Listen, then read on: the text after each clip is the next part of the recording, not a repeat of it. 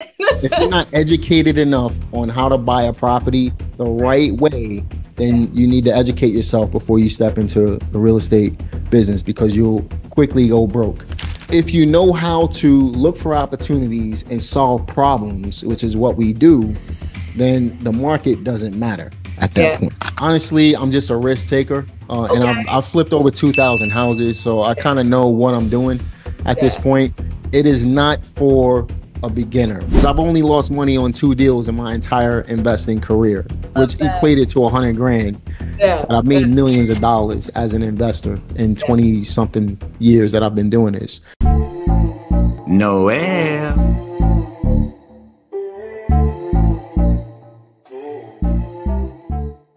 I am so excited to be here with Jamel Gibbs. This is actually the second time I've had a chance to talk to you, and you have grown and changed so much since the last time we talked. But you are just a wealth of knowledge, actual entrepreneur, really doing real estate, really doing deals, and more importantly, sharing all of this great information to people. Your YouTube channel now has over 140,000 subscribers. So, what have you been up to, Jamel? Talk to me. Hey, well, I'm just being Jamel, doing deals and just trying to help people along the way. That's Yeah. pretty much what I've been up to. How about I yourself? love it. I love it. So let's talk about it. Really get into it. So you have a video called How to Buy Your First Rental Property, even if you're broke, over 2.6 million views. Tell my audience, talk about us. What are you teaching in that video? Because everybody loves it. Yeah, absolutely. So that video has done really well for me and my channel. I'll Yeah, be honest, it was inspired by one of your videos. You have a video on YouTube that has a similar effect, similar approach to it. I yeah. guess it would be a similar title, but what I did was I incorporated creative finance into it. Talk to And me. What's creative finance? So you do deals, I do deals. We all, this is one of the things we talk about. There is abundance. There are so many real estate deals. One person cannot do all the deals. So kind of tell me some of the differences. yeah, Obviously, I know some ways because I was broke. I was living in my parents' basement when I started investing. But yours, like you said, goes more about the creative financing. So kind of talk yeah. about some of those things that you've done and that you're teaching on, because that is incredible.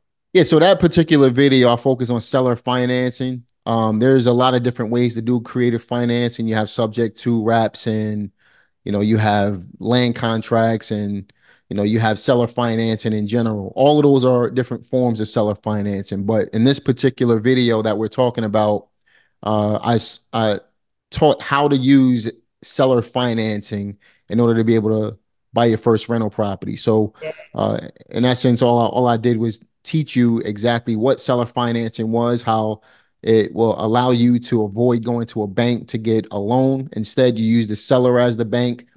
Start making monthly payments to the seller through a third party company so that both of you guys are protected. And love it. then you can have a choice at that point to either keep the property or you can go ahead and resell it. And that's exactly what I taught in that video. I taught how to sell the property through something called a rent to own or a lease option. Right. So what that allows you to do is collect a large sum of money up front, collect money every month, and then collect back end profits as well. So it's an easy way for somebody to get involved in real estate investing without having to have a lot of money, without having to have that credit and things that you think you need in Yeah. order to invest in real estate. But what it Yeah. would allow you to do is get profitable relatively quickly if you Mm, put in the work, obviously, yeah. and also create some passive income for yourself every single month.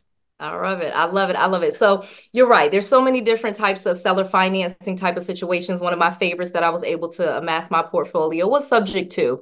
And Hmm. obviously just kind of taking over payments and that whole system of taking over the payments, but getting the deed in my name. That was one of the big things that I wanted to make sure that I did. So with seller financing, kind of talk to the people that don't really know. There's so many benefits to Yeah. not having to go to the bank, to not having to show those tax returns, to not having to show your income and your assets and to get properties that already have equity in it. What are some of the things that you have found that really builds wealth with seller financing? Well, the beautiful one of the beautiful parts about seller financing is, like you said, you don't have to go to the bank to get a Yeah, loan, right? yeah, So most people who want to get started in real estate, I don't want to say most people, but a good number of people who want to get started in real estate, they don't have a lot of money, may yeah, not have a lot of credit, right? yeah, So if you contact the seller and just so you guys can understand the difference between the different types of seller financing. If you're gonna go to seller financing route, the property needs to be free and clear. If Mm, you're going to go to subject to route, it's okay for the property to have a mortgage. That's the difference between those types of seller financing opportunities, right? So you right. have one where the property needs to be free and clear. That's a Yeah, true seller finance deal. That's the original type of seller finance opportunity. Subject to means that the property has a mortgage on it and you're going to be taking over payments, right? right. So what we're talking about here is that free and clear opportunity. So that goes to show if you guys are looking for leads, if you're looking for deals, find properties that may not have a mortgage, but maybe they need a little bit of work, and you can offer an opportunity for the seller to get out of that type of distress so Yeah. that you can create a winning opportunity for both of you guys. But there's a lot of benefits to seller financing. So number one, you have choices, right? So Okay, you can talk to me choose. because everybody loves choices. You know what I mean? Yeah. With subject to, you get the mortgage that you get. And one of the reasons why I'm always talking subject to is because there's a lot of low interest mortgage payments. People are past due. I can kind of work my magic with those people. So I haven't really done as many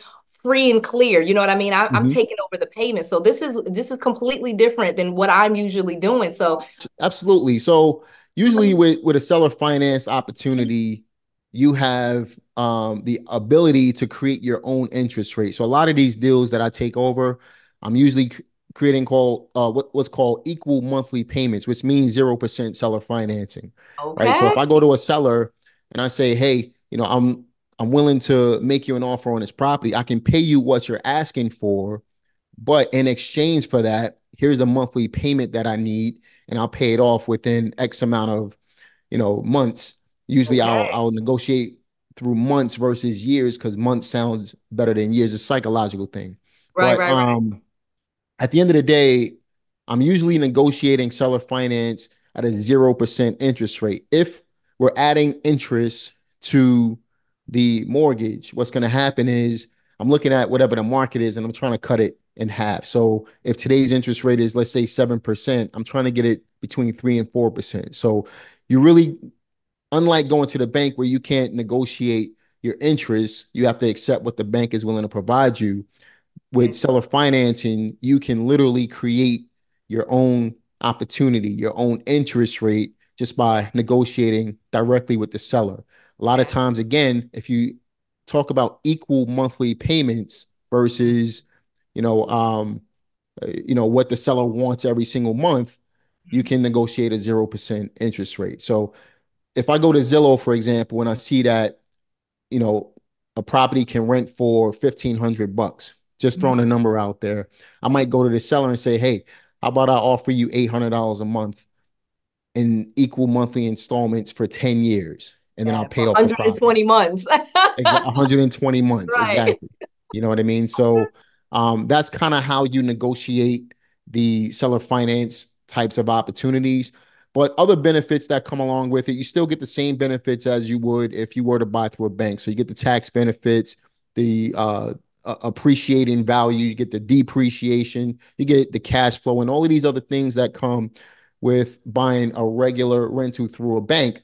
The Yeah, difference is you're saving money by going directly to the seller. I love it. And you're getting the seller out of whatever situation. Because I'm Right, focused on distressed real estate, I'm getting right, the seller out of whatever situation they're right. in. So I'm helping the seller as well.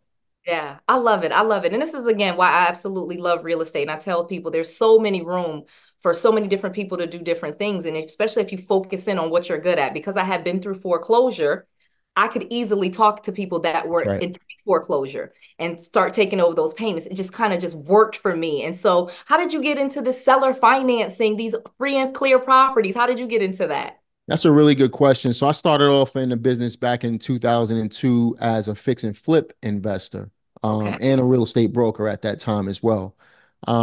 I did really well my first 5 years in the business, made a whole lot of money. The problem was back in '07 and '08 when the market shifted, I had too much money out there and I couldn't sell a house. Right. So I ended up foreclosing on one of my houses, and I ended up losing money on another house, but I didn't foreclose on it. I did pay the lender back the money. Nice. Um, so around that time, I had to start wholesaling. which is another form of real estate investing. And I had to find creative ways of doing deals. So I accidentally did my first lease option deal, um, just by negotiating with the seller, creating an opportunity. You only Yeah. get what you ask for, right? True. So I didn't know what I was doing, Right. but I ended up negotiating a lease option deal, and that kind of led into seller finance opportunities and things like that. I actually knew a guy who owned like 120 seller finance deals back then, Okay. um, and he was investing in notes, and that's Okay. kind of how I got introduced to the seller finance world. I love it. I love it. So one of the things I also love about you, Jamel, is that you're like me in that sense that we want to tell people, Yeah. this is what I do, this is how I made money, this is what happened to me, and this is how I came out of it. So if someone wanted to learn or you have any courses or books, how would they find? I know you got that Deal Pro Academy. Talk to me Yeah. about what is Deal Pro Academy? DealProAcademy.com. So on the Deal Pro Academy, I just created three brand new courses. I have a wholesaling mastery, I have a fix and flip mastery program, as well as a cash flow investing mastery. I And love it. along with that, I have this creative finance course and an auction course that comes along with it. I'm huge in my local area as an auction investor. I buy multiple at a Oh, time. okay, so where are you again? Remind everybody. I'm in North Carolina. I'm in North Carolina. I'm Okay, from what part of North Brooklyn. Carolina? North Carolina is a big state. Are you Fayetteville? You Charlotte? You Raleigh? I'm Where in you at? Greensboro. I'm in Greensboro. I've been here Greensboro. for Okay. 10 years. So I'm All right. originally from Brooklyn, as you know. I lived in Pennsylvania for 8 years, and now I'm here in Greensboro, North Carolina. So I do a ton of investing here and outside of this local area. I buy in the entire state pretty much. But as far as fixing and flipping, I'm within 30 to 45 minutes of where I live. I And I love buy it. multiple at a time. So if you got any deals, send it over.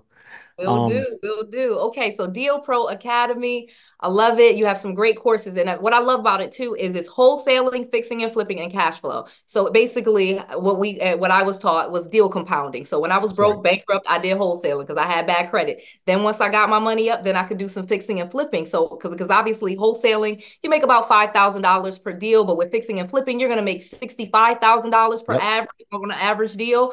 And then obviously cash flow, rental properties, that's going to build your wealth because those properties are going up in value over time. So I absolutely love that education, that ladder of it. And then the auctions. So let's talk about the auctions because that's something I love. I do. I stop doing. I do. I stop doing. So talk to me about these auctions. Like, how can people really get into these auctions?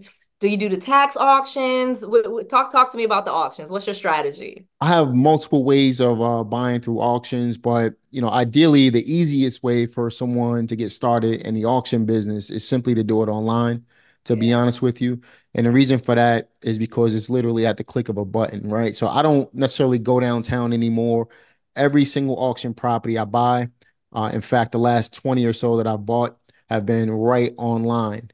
You can, when it comes to auction properties, you really want to be careful. You want to know your numbers before you go in. So yeah, you want to know your comps. You want to know how much work a property needs.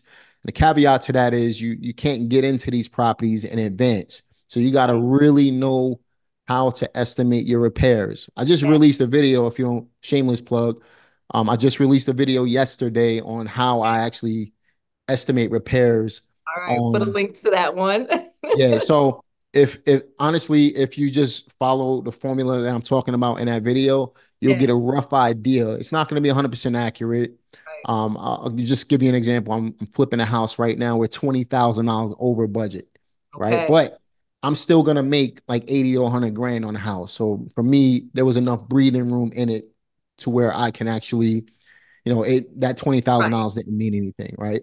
The reason why we're over budget is because the house had a foundation issue that was unforeseeable unless you walked into the property.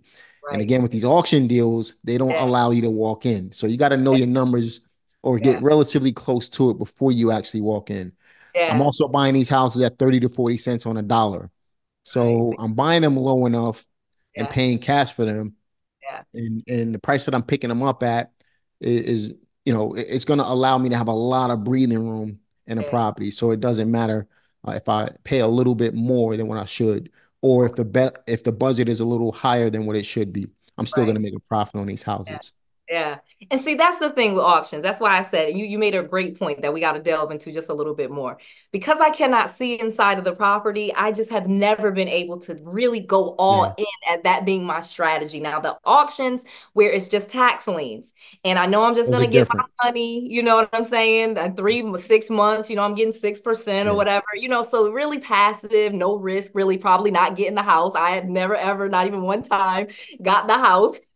Yeah. Because they always redeem it during the redemption period. So the auctions, because that's the thing. So talk, like, how did you get into like, okay, I can deal with this level of risk? Because to me, that was just like, man, I Yeah. got it.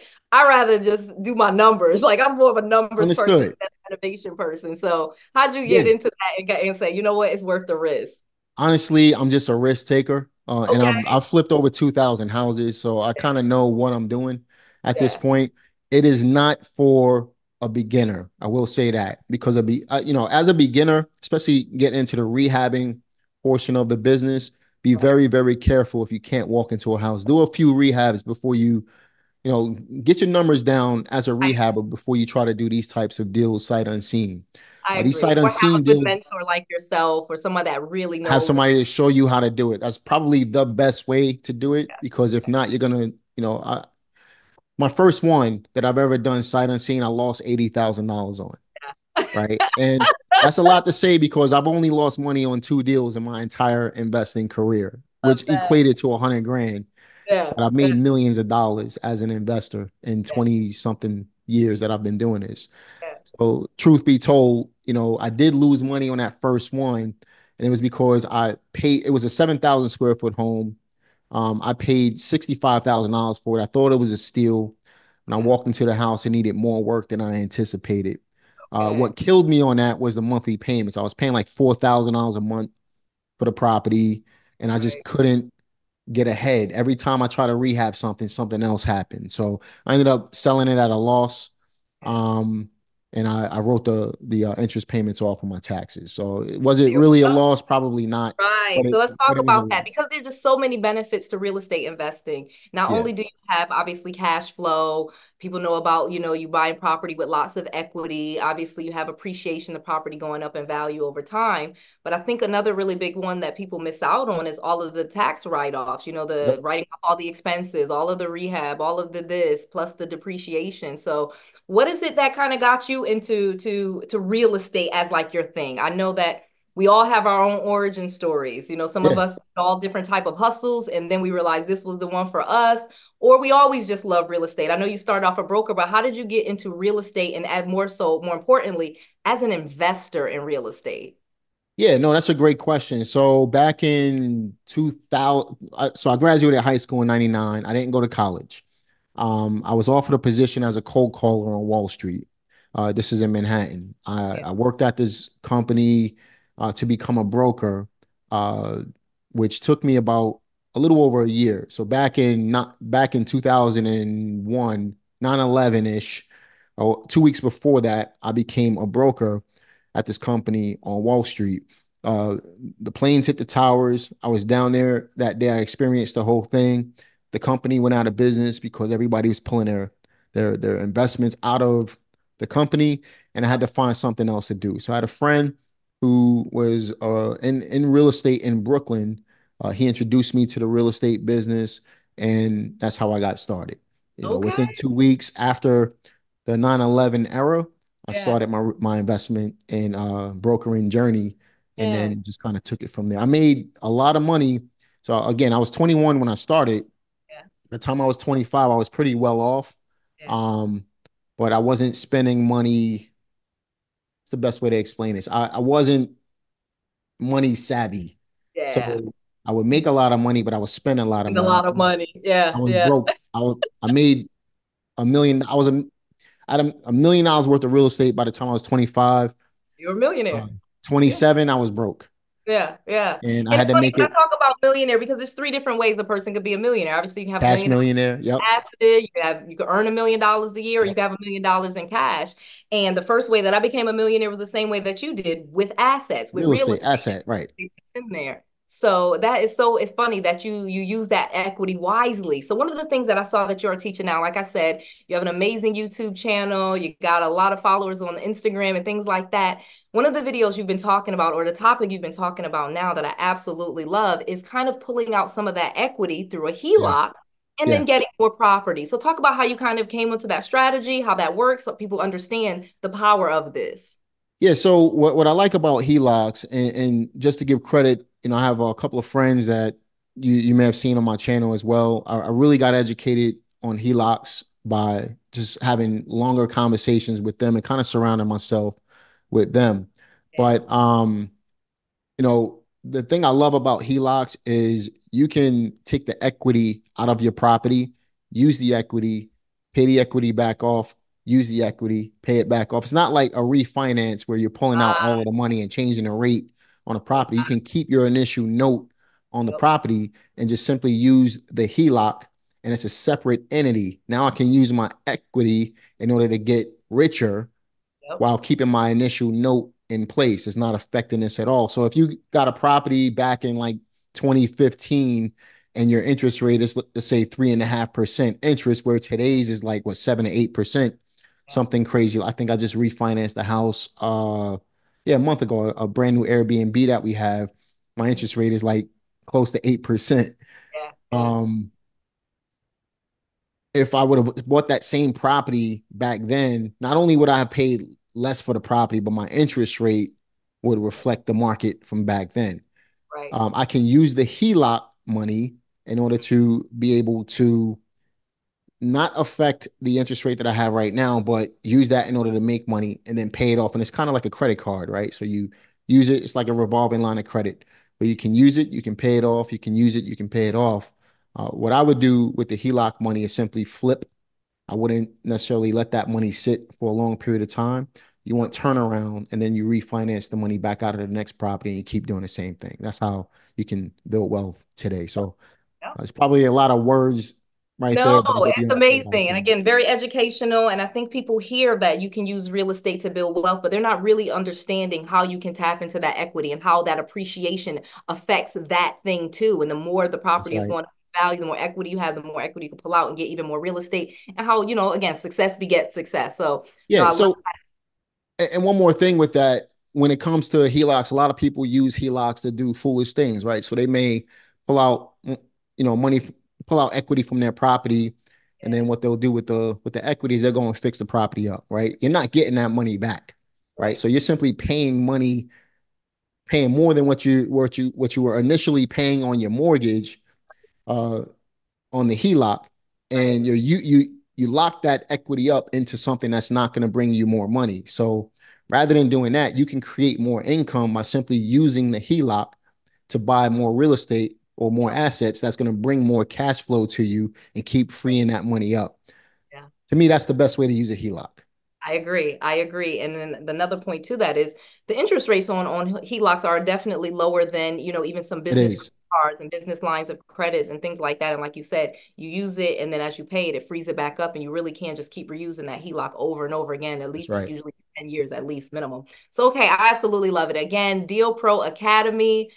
.com. You can go to use / Noelle so that Jamel knows that Noelle sent you. You have some amazing education. So one last question before we go, because again, I love the What's up? diversity of thought. I love that there's so many of us out here really showing what we're doing, really being entrepreneurs, really being in this real estate game, and more importantly, helping our community with this information. So I'm a big believer in learn, do, teach.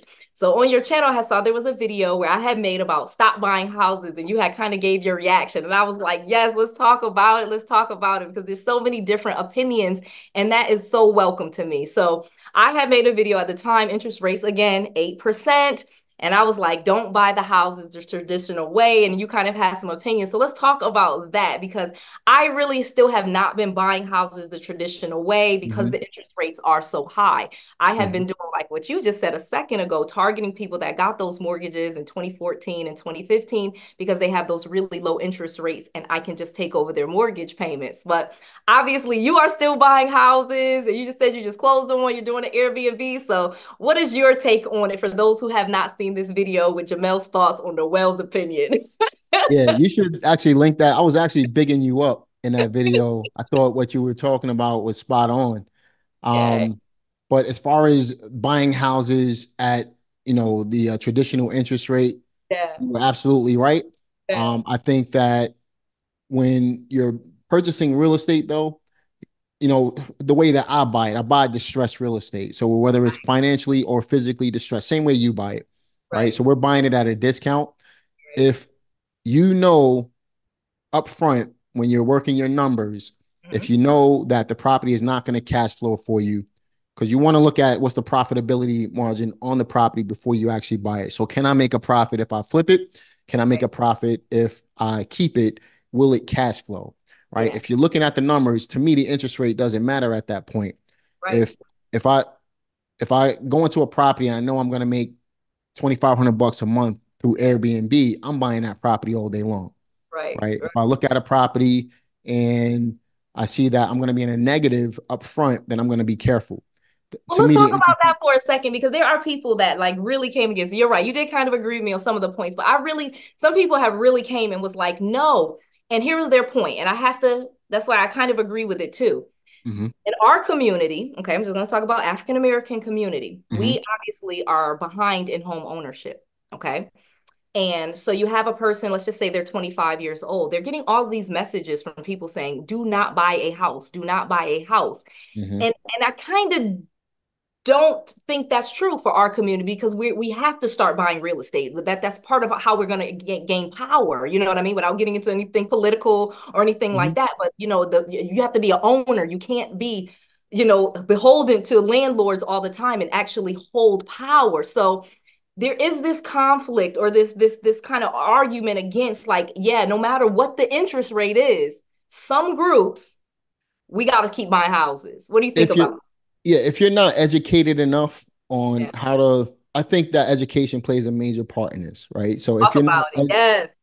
if you're not educated enough on how to buy a property the Right. right way, Yeah. then you need to educate yourself before you step into the real estate business because you'll quickly go broke, Yeah. right? If you know that you're buying opportunities, so that's the Mm, difference. So Noelle and I, we buy opportunities. We don't just buy any house. We have to know that there's opportunity in the property. If right. you're smart enough to understand, or if you have somebody like Noelle and I show you how to do this, Yeah. then buying the opportunity will prevent you to have to worry about the market, right? Right. So I don't necessarily worry about market conditions because I'm always buying at a Right. discount, right? I'm Right. always getting a deal. So Right. sometimes I may pay market value for a house, Yeah. right? But again, I'm creating an opportunity where I know, going back to the seller finance situation, I'm creating a 0% interest. To me, I can pay market value if I'm paying, That's if true. I'm not paying any interest on the house, it's still Right. going to cash flow, Right. right? So if you understand how But the to, appreciation is going to go up in value and you're it's going to not go up in value trying to hedge 5% per year inflation. Yeah. anyway, Yeah. right? Yeah. So if you know how to look for opportunities and solve problems, which is what we do, then the market doesn't matter at that Yeah. point, right? Right. What matters more than anything is just educating yourself on how to structure deals, how to put stuff together that's going to create winning opportunities for you. And you're not trying to take advantage of sellers, right? So Right. what you're doing is you're creating opportunities that's going to allow the seller to get out of the problem that we just spoke about and allow you the opportunity to profit. So you're profiting from problems. That's what you're doing, Well, let's right? talk about that point because somebody said this to me and I had to kind of concede to this point. They said, okay, we understand that in the Black community that there's a higher rate of foreclosure. Okay. Mm-hmm. But we buy foreclosures. Well, there's a reason for that too, but we Yeah, could talk yeah. about that if you want. Correct. We can talk about that. Right. And again, a lot of it is you don't know what you don't know. If this Right. information was hidden from you, if there were laws designed against you, of Yep. course, then you're going to be behind the eight ball. So you're right about that part. But the argument was, am I saying that? Because this is kind of what they were saying to me. Am I saying that just so I could then buy their foreclosures? And I was trying to explain what you Mm, just said. Like, well, we're really creating win-win situations because the truth of the matter is you have to live somewhere. We right. all have to live somewhere, whether it's a tiny home, a mobile home, but we're not going to be living in an app. We're not going to be living in a computer. So at some point, we have to think about that, where we're going to live and where we're paying to live. So even if you buy a house at market value and at a market value rate, the danger of you going into foreclosure is always going to exist. The same like when you're renting to get evicted. Exactly. If we're a stronger community and there is the Jamel Gibbs and there's the Noelle Randalls and there's the this person and that person where you don't actually even have to go into foreclosure.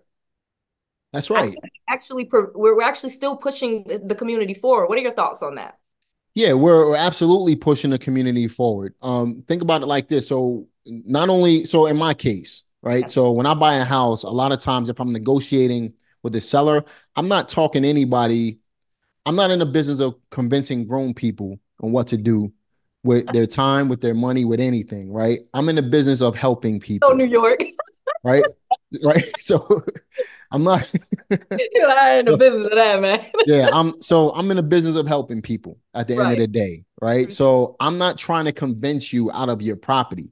If you're Right. going into foreclosure, you're going to lose the house to the bank, or Right. you can sell it to me and make a little bit of money, Right. or At least fix your prevent. credit or something. Like there's going to be some benefit, right? Right. Versus There's going to be a losing everything. benefit to working with me. Yeah. So, and then in addition to that, I'm providing additional services to help you get housing somewhere else. So again, Right. we're in the business of helping people. We're not trying to steal any properties from anybody. Look, if I don't buy it, somebody else is going to pay less at the end Right. of the day.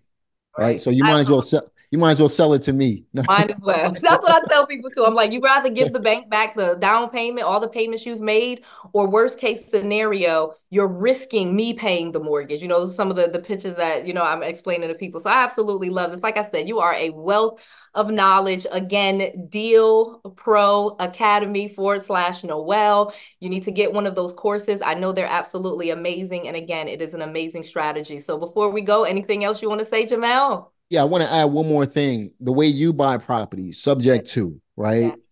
To me, that is the epitome of helping people, right? So, how are you helping somebody? You're preventing them from going to foreclosure, taking over their payments. Although you're getting ownership of the property, this person can have an opportunity to buy another house Right. relatively quickly, right? So, I Right. just wanted to add that to that because Yeah, that's I super appreciate important. that. I explained that to them. Like, you go into foreclosure, you're 4 years, like Yeah, even yeah, you FHA can prevent now. that, I'm like right?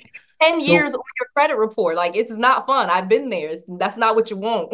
I have as well. Trust me. I've been bankrupt. I've been in foreclosure before because of the '08 crisis, and I had to get myself out of it. But we still made money over the years Yep, because again, if I stress this, if I haven't done it already, we're in the business of helping people solve problems. If you can solve problems, you'll always make money at that's the end of the right. day. I love it. All right. Well, thank you so much, Jamel. This has been amazing. Again, Deal Pro Academy, and I'll put the links in the bio.